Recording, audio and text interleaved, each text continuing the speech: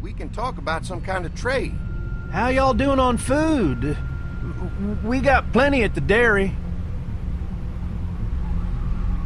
Lee, why don't you and Mark check the place out, see if it's legit?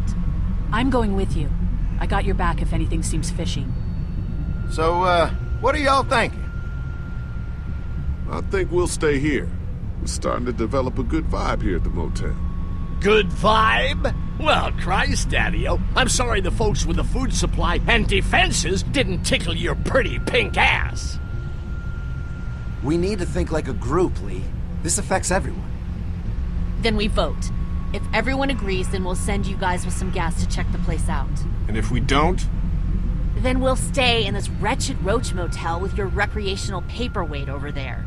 Plus, we stay close to Macon where we have access to the pharmacy. For Dad. Kenny? Katja?